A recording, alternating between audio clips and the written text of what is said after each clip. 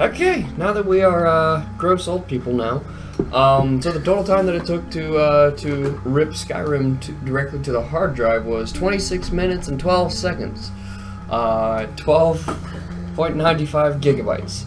Hopefully, if everything worked, you'll be looking at this screen, and then you can do a little jump of joy and be happy. So hit square, and then we see refresh the game, refresh your game.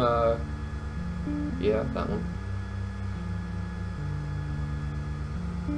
Sometimes takes a minute. Yep.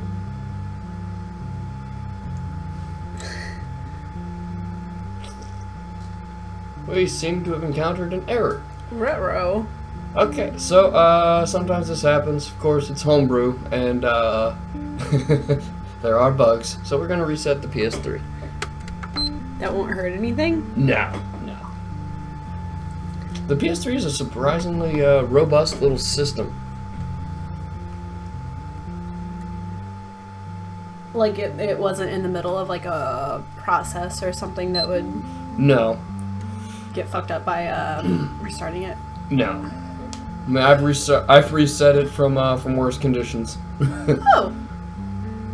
Like, I'd be modding a game, halfway through it, I write some incorrect code, and it just freezes the entire bloody game.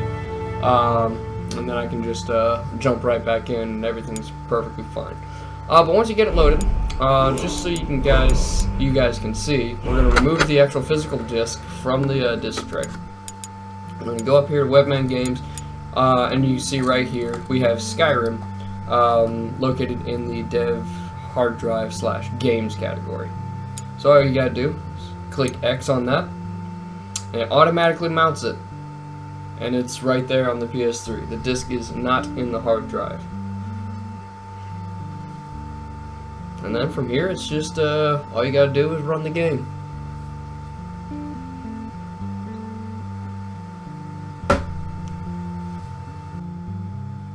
We'll cut through this one again, too. Oh, God. Ruh-roh. We can. Oh, I love it. Yeah, I think we'll do that. I thought I already installed the game data. Okay. Actually, that's a really good point. So, there's a difference between installing, so on the PS3, it stores data in two different locations. Typically, most games are optimized to install sections of itself to the PlayStation 3's hard drive to run faster. And that's also how the game handles updates, because you can't update the data that's on a disk. So typically, it will install everything onto a separate little portion of the hard drive. That's where this game data is going as well. I can only think of a handful of games that don't install data directly to the hard drive unless it's an update. But yeah, so of course this is going to take another hot minute, and we are going to fast forward through that and catch up with you guys when that's finished. A lot of waiting in this process, huh? Yeah.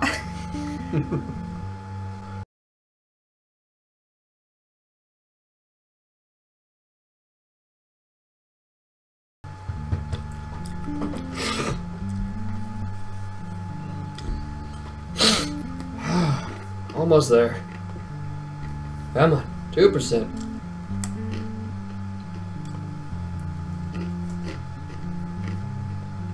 Come on. 100%. Now it's gotta load the trophies. Fuck.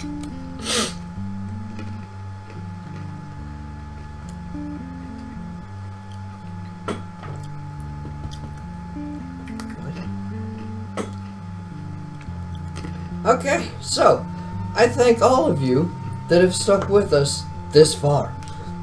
What year is it? No kidding.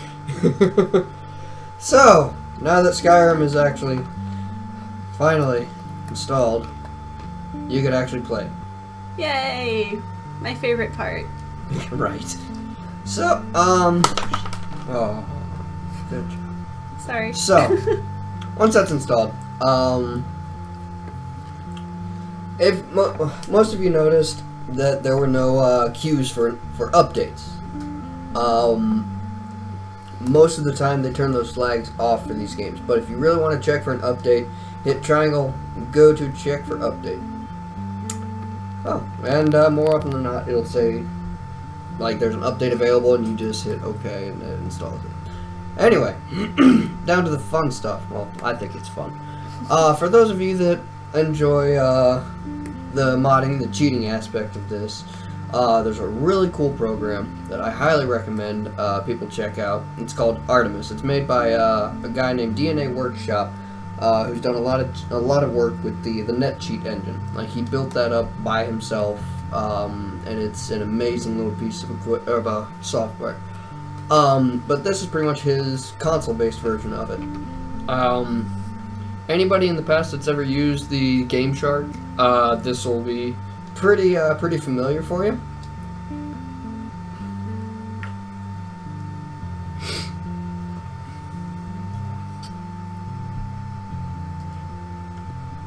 Like I said, just absolutely amazing little bit of software that this guy has created.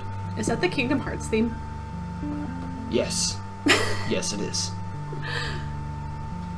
But these are all the games that he already has loaded in. Let's see if he's got a Skyrim on here. Seems pretty likely. That's a lot of games. Yeah, no kidding.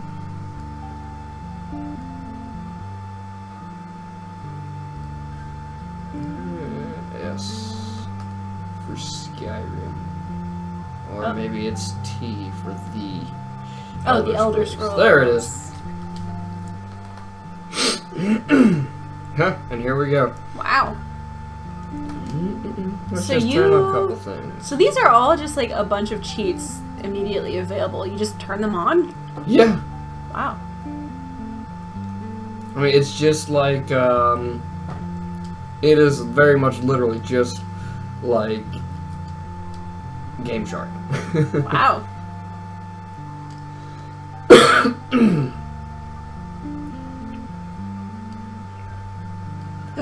Yeah, that's all. Pardon me. So let's see. How's he have it set? Good. Maybe. So they all say once. That means you just... That means that the code itself runs once. There are some games that require it to run multiple times, etc. But so with this, you got to back all the way out to the main menu, hit Start Game.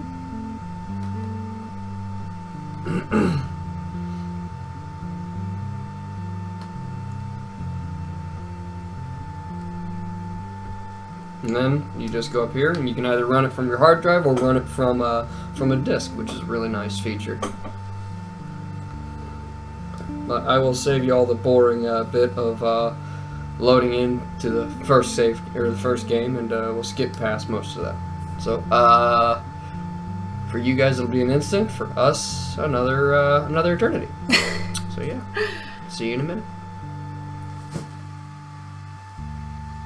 So, unfortunately, I couldn't really finish the video because when we first loaded up Skyrim, we started playing through it. We got, actually, we didn't even get all the way through the intro scene. The PS3 shut off and reset, went straight to the recovery menu. I think the problem with it was once we enabled the cheats, it wrote a certain part of the memory that basically caused it to fail because we're trying to enable cheats for objects and items that we don't have currently in the inventory.